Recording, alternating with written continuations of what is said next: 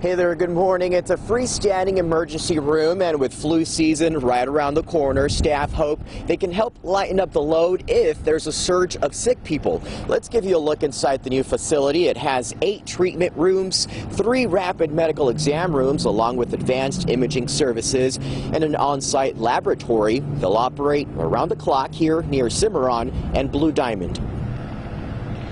Personally, it's just exciting to open up a new ER and the accomplishments that come with that. But just for the area, it's an incredibly vibrant, growing community that has a real need for some emergent healthcare access, and we get to provide that. And that's a great, great, great thing for all parties.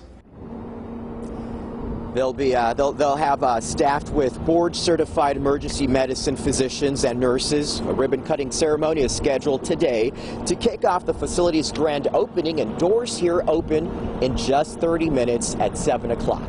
Reporting live this morning, Hector Mejia, 8 News Now.